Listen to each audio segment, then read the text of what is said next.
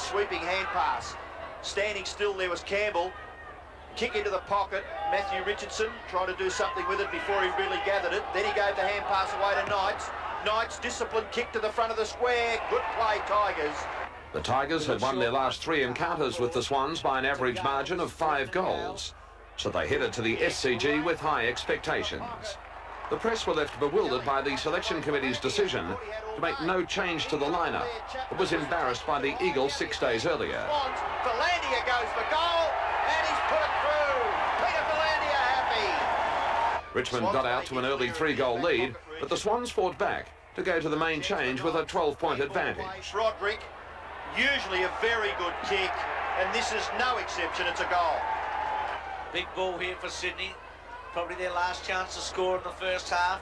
Francis, well played, hurled them up, went back towards half forward. Maxfield thumps it on. Caven looked for a free kick. Richardson's left-hand handball okay. Chance here for Rogers, has got one. Geez, Richmond 2 goals in the last minute of the first half. Waters, Wheeler. Oh, handball missing the mark. Elliott, handball to Broderick. Broderick sweeps one to Gale. Gale can go over the top.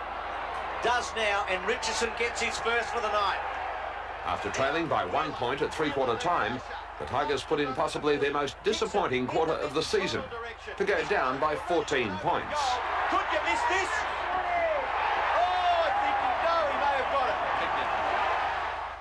it. Simon Minton-Connell showed just why Sydney had been the long-term cellar dweller of league footy.